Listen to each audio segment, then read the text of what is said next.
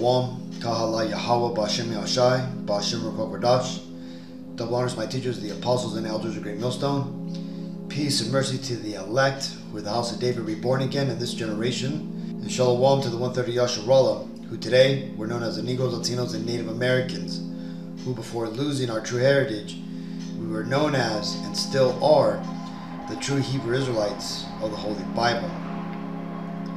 In today's lesson, we're going to get a bit into history, so we would go over some things that took place that were described in the Bible that secular history has proven to be a fact. Now, what I have here is a book called The Mysteries of the Mexican Pyramids by Peter Tompkins. You know, I first seen this on social media. There was this little cutout, which that's what we're going to read, but the cutout doesn't give you the whole details along with other historic events, but we'll get into that in just a bit. So if you're not familiar with the history of the Latinos and the Native Americans, right, one thing you'll understand is when the Europeans came over here to the Southern Americas and enslaved the Northern Kingdom, or at least, you know, parts of them, right? The nation of Gad and other tribes weren't affected by the European slavery. I think it was either Peru or I think it was the Argentinians. I think it was Peru actually, which is like the tribe of Asher. Parts of them never went into slavery because they escaped into the mountains. But again, that's another point, and I don't want to digress. So the point being is that when the Europeans came over here, not only did they find out that we were the Israelites, right? When they came over here, a lot of them came with Hebrew interpreters, and what took place is a destruction of our history, the burning of relics, the burning of books, of testimonies that we gave, showing that we were the children of Israel. Now, like I said, you're going to find out that the people written in the Bible, right? Because again, when you get into the Bible, you're going to find no such thing as, you know, the words Negro or Mexican or Haitians or Peruvians or Puerto Ricans, right? You're going to just find Israelites, the tribe of Judah, the tribe of Issachar, right? The tribe of Ephraim, and so on, right? And to find out what's really going on in the world, we have to, you know, tear back that curtain that has been placed in front of our eyes by the world's, you know, progression throughout history, and also the devil purposely trying to hide the identities of who's who. And this is prophecy, right? This is Isaiah 25:7. And he will destroy in this mountain the face of the covering cast over all people, and the veil that is spread over all nations. Because again, what we're not told is who we are as a people, okay?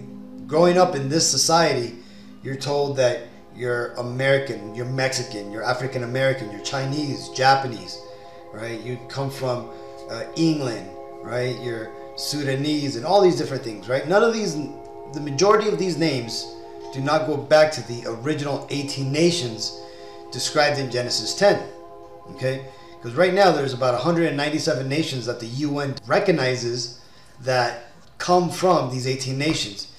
Well, my point being is that regardless of whatever you're calling yourself today, be it from family tradition or governmental indoctrination, you are one of these 18 nations, right? Everybody in the world goes back to one of these 18 nations. The Negro, Latino, Native Americans, we happen to go back to the people of Israel, Yasharallah, which is Hebrew for He Prince Power. The so-called Caucasian race, they go back to the nation of Edom. These are the true identities according to the Bible.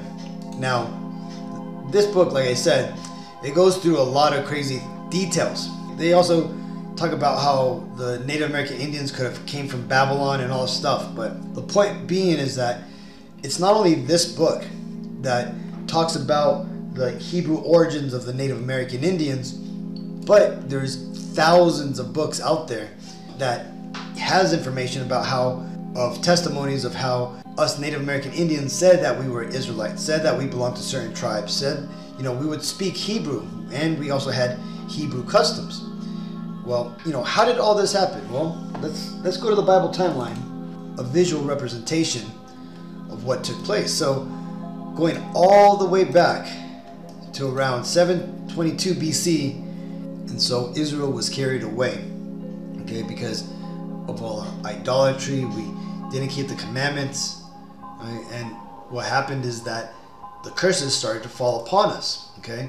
And from there, when you continue, right, this is where you get about Tobit in the Bible, right?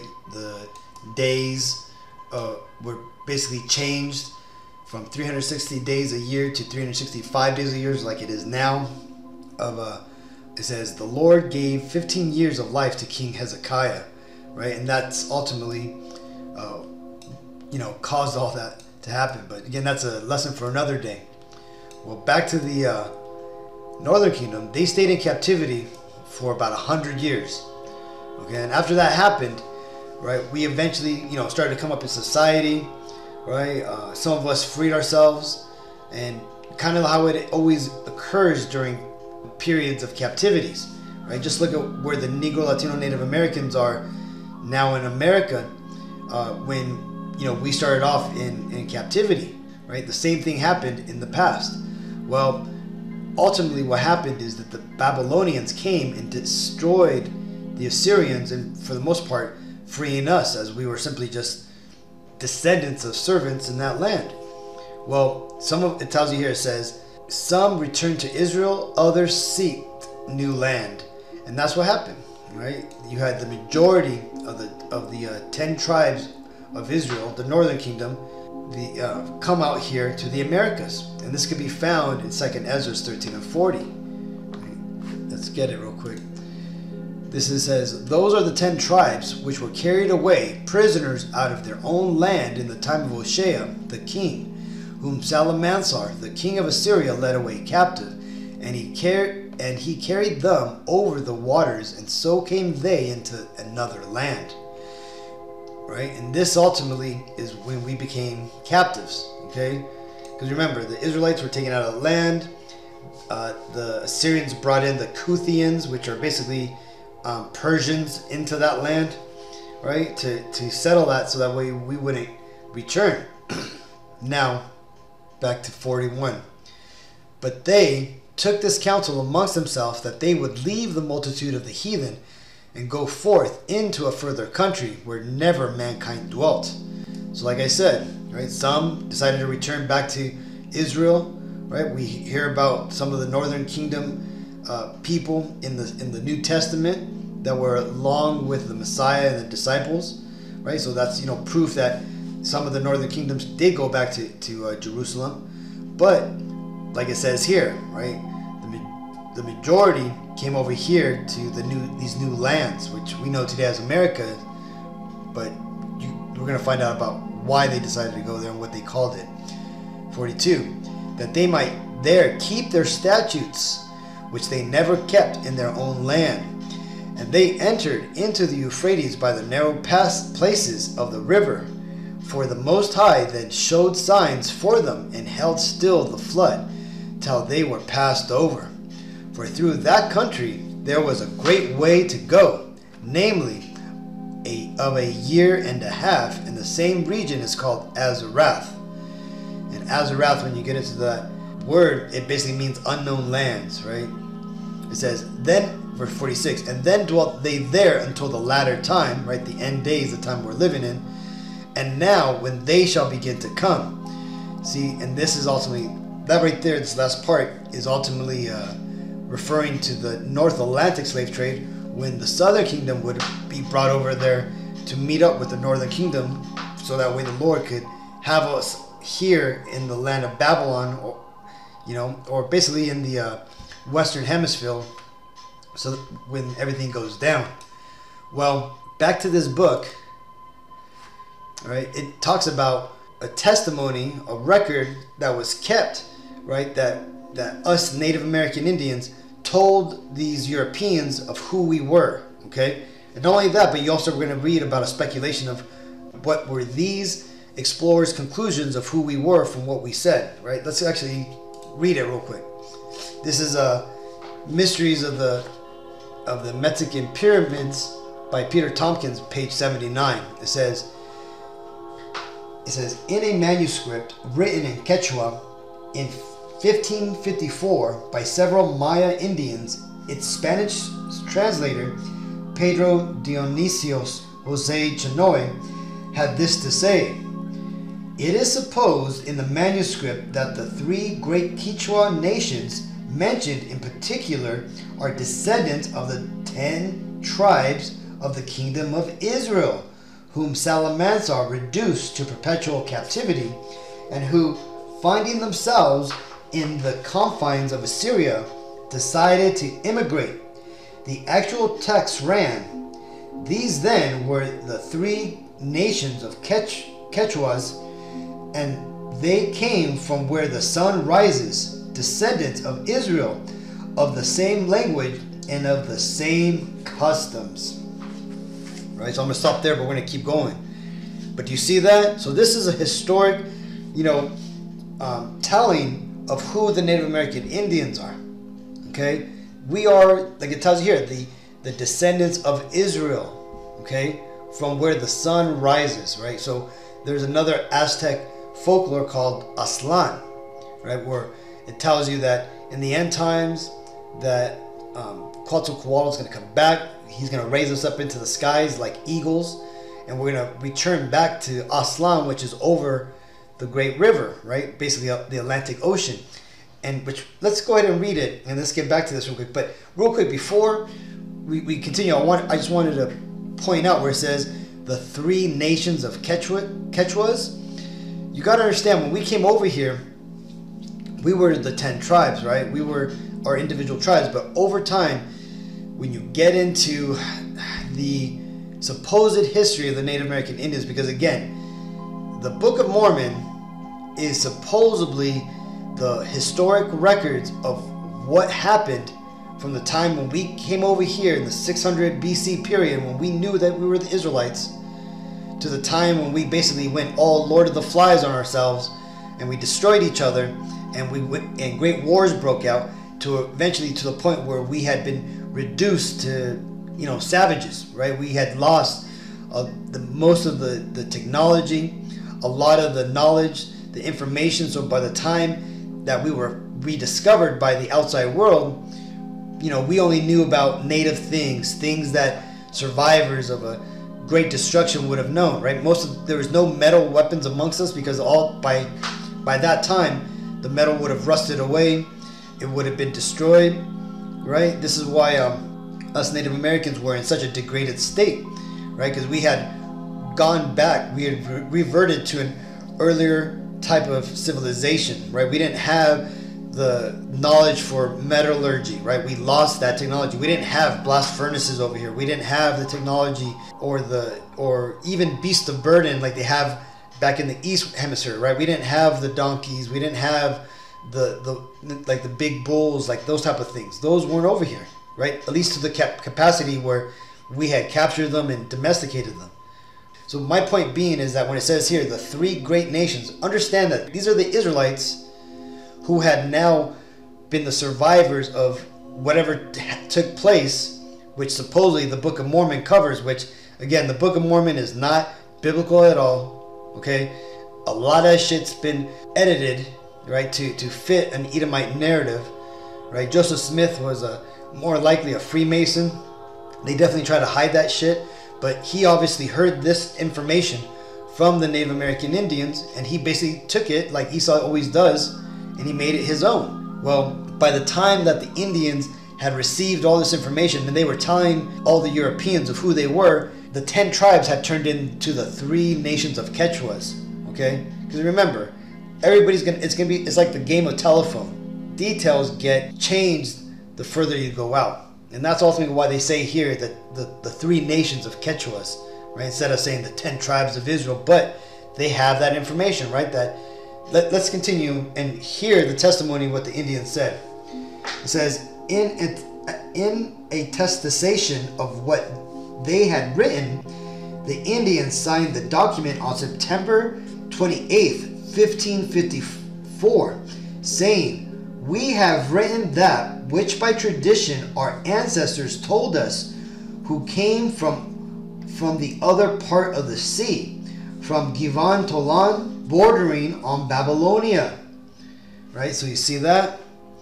So that Givan Tolan, that right there is ultimately talking about Israel, right? But I'm not sure why that name went down. I know Tola, right, was the name of a Issacharite king, or at least like a nobleman, right? One of the founding sons of Issachar was Tola. And there's a lot of names with this type of phonetic spelling in it. But this may have been what they called Israel, or the land, or Samaria. Okay? But the point being is, they got the neighbor of Israel correct, Babylonia. Okay? Now, let me continue reading, and this is going to go past what's on the screen here. But I have the book here, so just listen to what I'm going to say. And it says, in another manuscript, Wotan's arrival. Now, real quick, this name here, Wotan, this is talking about a foreigner who the Native American Indians seen as a great person, right? This isn't Yahweh Shai, right? This is just another great visitor, right? He brought with him culture, information, technology, basically civilization, okay? That's who this guy is, Wotan. And it says, in another manuscript, Wotan's arrival is dated at 1000 BC. Now consider this. America was created in 1776, okay? A lot of us can only perceive the creation of America. We can't go back further than that. And that's only been, what, like a little bit past 250 years? So 400 years had passed by this time. Can you imagine what could have happened in all that period? If just from 1776 to right now, you know, everything we think about George Washington, Benjamin Franklin, and all the technology and all the changes that have taken place here in America. And that only took, in under 300 years, that's what's happened. Now, can you imagine in 400 years what could have happened here in the Americas? Consider that, right? It says, Wotan's arrival is dated at 1000 BC, which led modern scholars to suggest that Wotan and his men in petticoats could have been Phoenicians. You see that right there? You see, Phoenicians would be what you would call Hamites, okay? Now, and again, another thing too, when it says 1000 BC, more like this is not 1000 BC, because again, the Israelites didn't get here to the lands of the America until about 600 BC. Now, this dating here more likely goes back to, and it's not even the correct time, but chances are they're getting their dates mixed up, because they're more likely noting how the Phoenician armies or the Phoenician navies would come over here to the Americas when they were under the command of King Solomon. Okay, he had the Phoenician, or the navy of Tarshish being Phoenicians that would later go on to create Carthage. Well, they would come over here to the Americas, and it would take them 3 years, a year and a half to get there, same time that it took the Northern Kingdom to come over here, and 1.5 years to go back, right? And that's more likely what they're stating with this 1000 years. But again, this is I just wanted to make that note, okay? So don't worry too much about these dates, because Esau doesn't have the true narrative, and if he does, he's obviously trying to change shit around. So more likely they came after the Israelites. Obviously, they came after the Israelites were here, and that took place around 600 BC. Okay, it says, which led modern scholars to suggest that Wotan and his men in petticoats could have been Phoenicians. Constance Irwin, in her book Fair Gods and Stone Faces, agrees that Wotan and his followers could well have been Phoenicians, but places the date somewhat later. Look, see, I told you that. Look, that's exactly what I was just saying. Saying, she says the great city which Wotan could have visited for trade might have been Babylon, the greatest city in the Middle East, a favorite market for Phoenician merchants, where stood the magnificent Tower of Babel, rebuilt by Nabopolassar and his successor Nebuchadnezzar in the 7th or 6th century. That means 600 to 500 BC. Okay? And it says, after his death, Wotan was associated. Well, you know what? That's it. But that's my point being, okay? So not only do these historians tie this visitor, Wotan, to Phoenicians, right? Hamites. But now let's go to another part of history and let's read about how the Americas were discovered, not by Columbus, but by Carthage. Again, and if you don't know who Carthage is the city-state that forever will be known as the enemy of Rome, okay? They were in the northern parts of Africa, and a lot of Israelites fled to Carthage. But because Tyre, which is the name of the Carthaginians before they were Carthage, when they were in the land of Israel amongst us, they always got along with us, okay? When you read the book of Genesis, you can see how our forefather Abraham dealt with them, right? Shechem and all of them, I believe, right? They were good people to us. So that being said, let's read about how these Phoenicians, or these Carthaginians, which is what they were called at the time, let's read about what they said when they came over here to the Americas, what they found. It says, voyages of the Phoenicians. Diodorus Siculus related that the Phoenicians discovered a large island in the Atlantic Ocean beyond the Pillars of Hercules. The Pillars of Hercules is basically the southern tips of Spain and the northern tips of Libya, okay, or Carthage. Okay, between those two parts starts the Atlantic Ocean, and those are referred to as the Pillars of Hercules.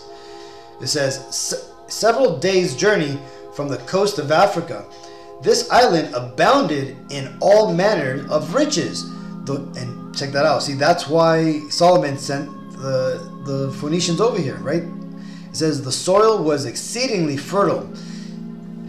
The scenery was diversified by rivers, mountains, and forests. It was the custom of the inhabitants to retire during the summer to magnificent country houses, which stood in the midst of beautiful gardens. Fish and game were found in great abundance.